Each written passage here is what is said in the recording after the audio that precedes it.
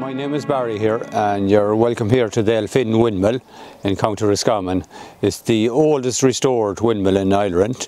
It was built in the early around 1730s, 1740s by our local Bishop Syne, who was a big landowner at the time.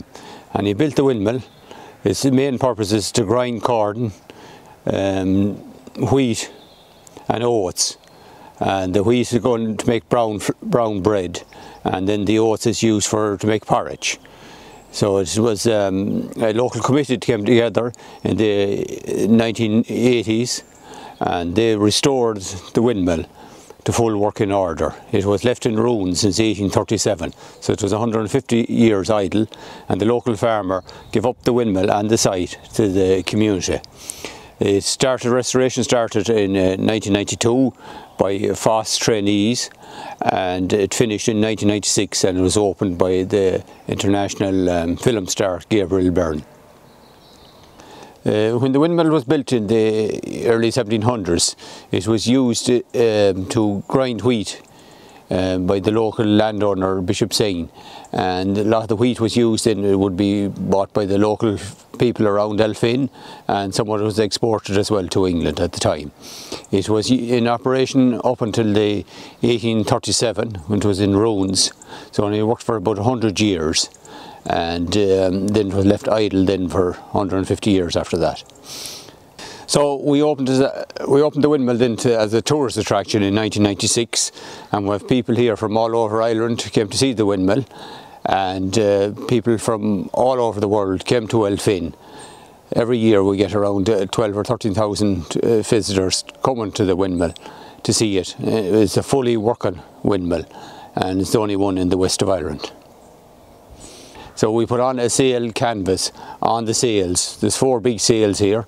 They're 53 foot long from tip to toe, and you expose the canvas, and that turns the sails, and then that turns a wind shaft, which is solid oak, 2 foot square, 22 foot long, and that's connected to a big brake wheel, which is 7'3" in diameter. And on the brake wheel then there's 72 cog wheels, and they turn what's an upright shaft, and the top of the upright shaft is a waller with 11 spokes. So the 72 turn 11 spokes, and that turns a millstone, and the millstone is about 1.5 tons weight. So every one revolution of the sails will turn the millstone 6.5 times. So you want the sails turning around 15 to 20 times per minute, and the millstones will be turning over 100 times a minute, and you'll grind about 600 weight of corn per hour. That's the output of the windmill, all going well. And if there's no wind, you cannot start the windmill. That's the downside of it. And if there's too much wind, the millstones will be going too fast, it won't grind the corn. So you want a wind speed between 12 miles an hour and 30 miles an hour. And then when the wheat is ground, it comes down to the bottom floor through a chute, and then the flour is brought off to make brown bread. It was just a tower, and it's 26 foot high, and it was almost ready to fall. So we had to completely restore the tower first, and we got scaffolding from the Roscommon County Council, and we plastered it, and we had to rise the roof. The top of the roof was down, so we had to rise it about 1 foot or 1.5 feet.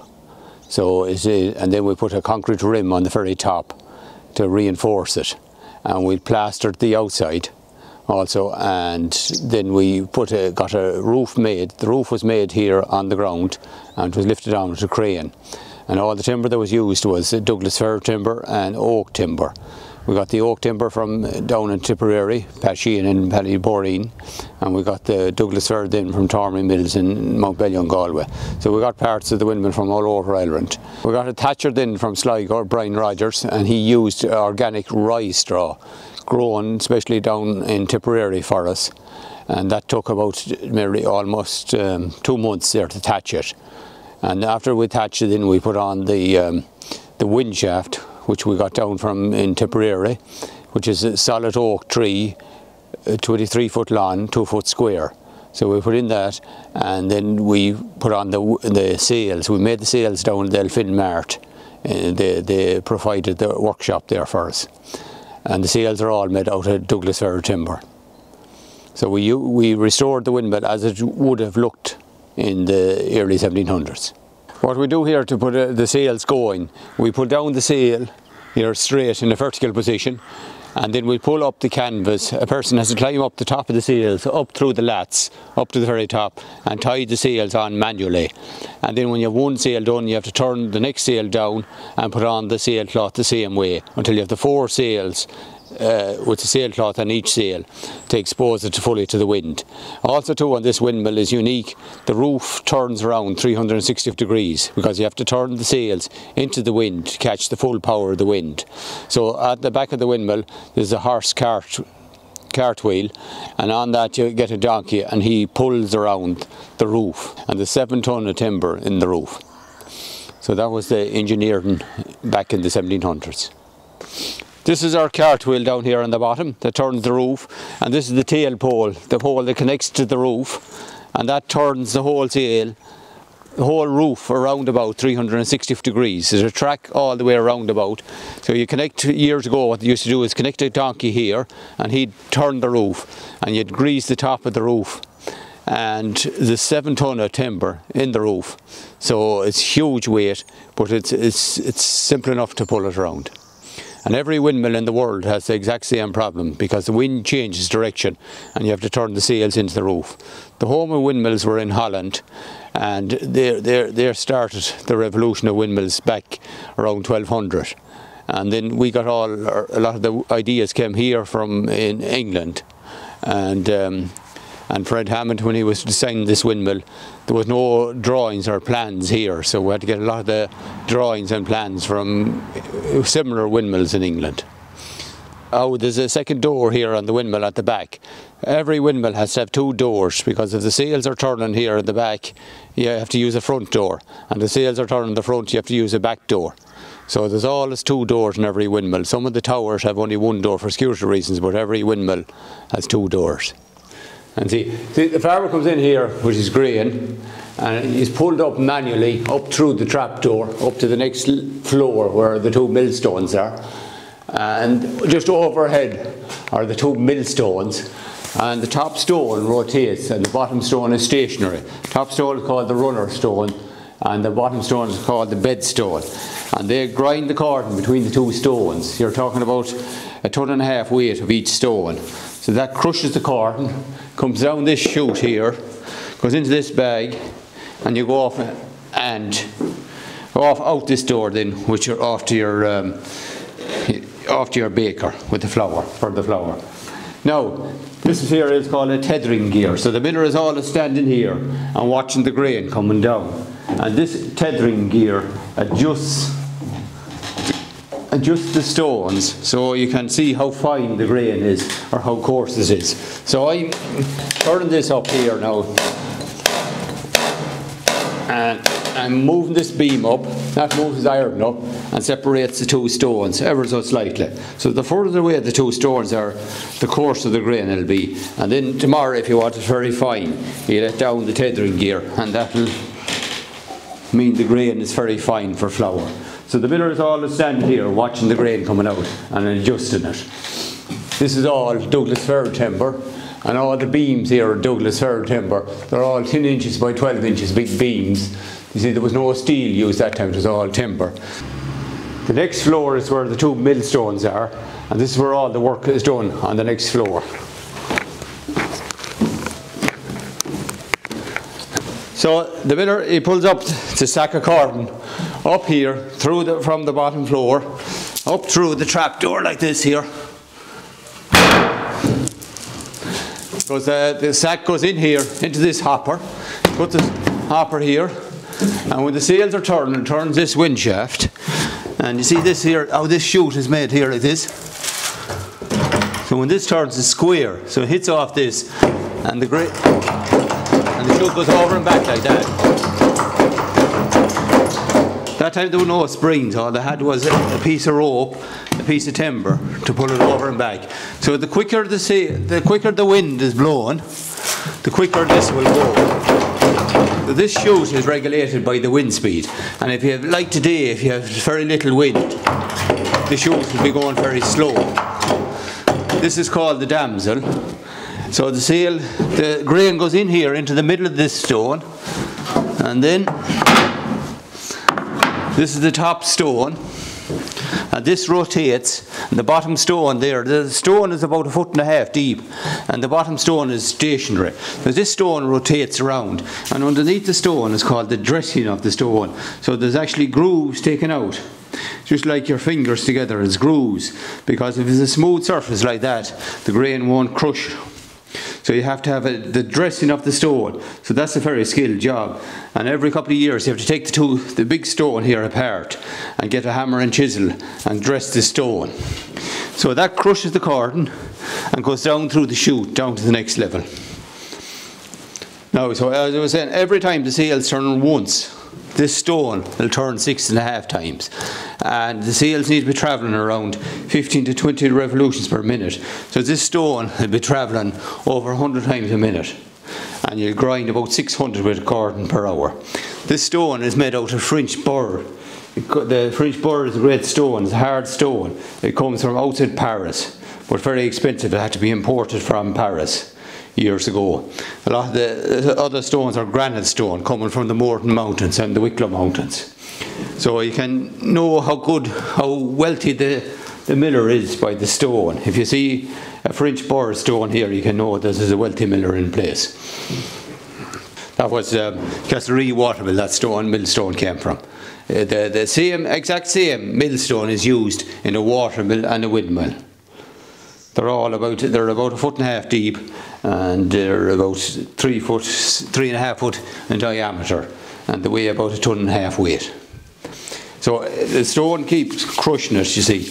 And if you have to make sure the miller here has to keep the grain in this hopper all times, because if you let the millstones run dry, the stone will go into dust. So it's very essential here, and this place here, working here, that you make sure the grain is in here all the time and the hopper is going. So this is a very busy place to be, about 3 or 4 people working here at all time. And years ago it was very, very, very noisy as well. You can hear the chute here going all day long.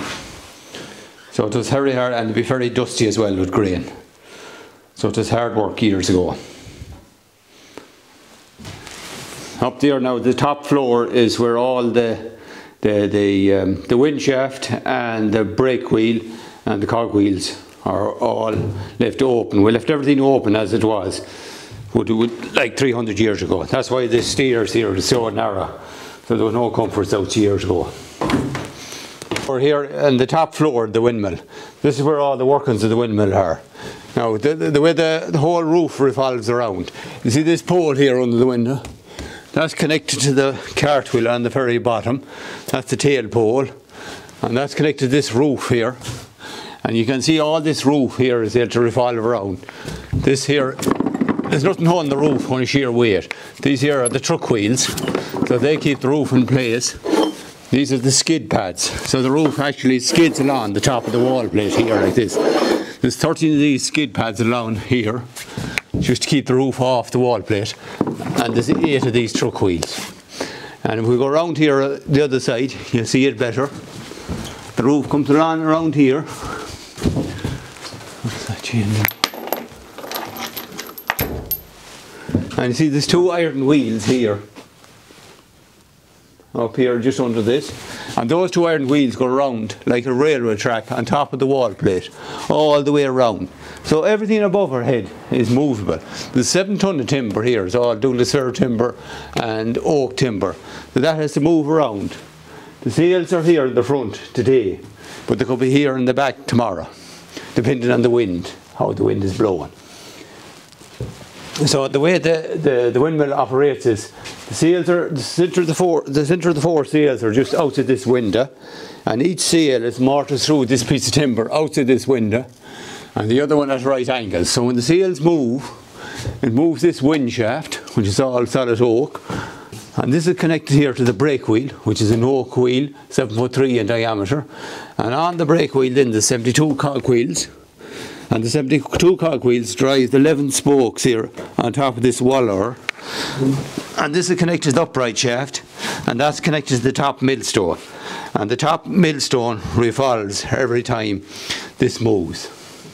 So it's all interconnected. Everything in the roof here is connected to each other. Because if you were strong enough, you could lift the roof up. There's absolutely nothing holding the roof down. That's the biggest problem in a lot of windmills. When there was a big storm on, the storm could lift the roof away. But what's holding it is, that's why this is all oak timber and an oak wheel. So the weight of the oak wheel and the oak wind shaft holds the roof on place. But as you can see, there's absolutely no ropes or anything holding down the roof. This is all Douglas fir timber, 10 inches by 12 inches. And then to stop the windmill in the evening when you want to go home, this is a brake shoe. The brake shoe is separate than the brake wheel. So you see, this is made out of elm wood. So it starts here stationary, it goes right around the full wheel. It's just like catching your arm. Right around the full wheel, back to here, and the beam there with a rope, and that pulls it up and down. So it's just like catching your arm and just releasing it. And when you release it, the wheel goes round.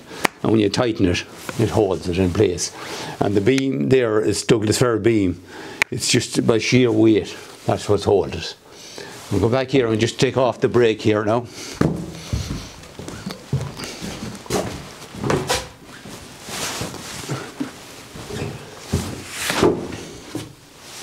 I can take off the brake here. I just pull this up here and catch it on a hook, and that's connected here to the brake shoe, and the brake shoe then is separated from the wheel like that, ever so slightly,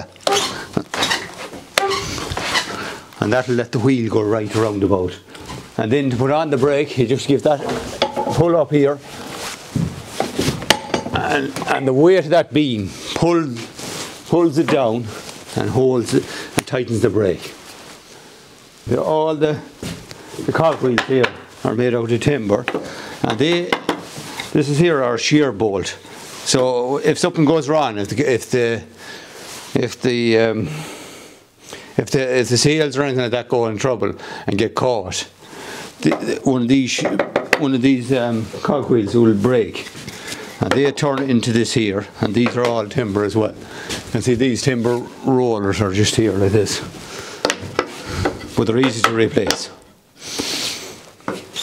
Or if the millstones get blocked up with grain, something breaks and these snap here. They just snap like that, but they're easy to replace. And then to engage the windmill, you can see this here is off centre at the minute, so it's just ever so slightly out. And this is connected to this stone, and this is connected to this beam here, and we'll push it in here like this, and that engages the cogwheels with the upright shaft. And the reason there is because if you were coming in with grain today, you always have to have grain between the millstones. But if the farmer coming in with grain was late and you didn't want to stop the whole windmill, what you do is here, you just pull this back here and you disconnect the upright shaft ever so slightly, and you don't have to stop the windmill every time. Because if the millstones run without any grain between the two millstones, the stones will go into dust. And then when the farmer comes in with the grain, all you have to do is push this in here and engage it, and slow it down or speed it up with the brake here.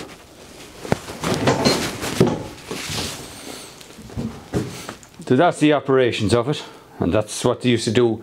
They had to do that 300 years ago. If the connections here, there's a connection here about 3/8 of an inch to play with. So if this is ever so slightly out, it won't work. So the cogwheel has to meet it here, but if it's ever so slightly out, it won't turn this, and if it's too far in, it'll just break it. So the engineering here is within 3/8 of an inch and 7 ton of timber. The thatch is exposed, so there's a sheaf side by side. This is organic rye straw, they're grown in Tipperary, and these are the scallops. just hazel rod or sally rods, and they keep it in place because there's another layer of thatch out of the first layer. There could be 3 or 4 layers, and the scallops keep it in place. And you can see there's a gap here for the roof to revolve, but it's also good for natural ventilation. So the ventilation comes in here, and you look up through the thatch up to the ferry ceiling, and it's still bone dry. And that was done in 1995, so it's 25 years old and still dry as the first day. And you can see that the colour of the thatch never changed. And even in the thatch here, you can see the seed head is still on the thatch all those years later.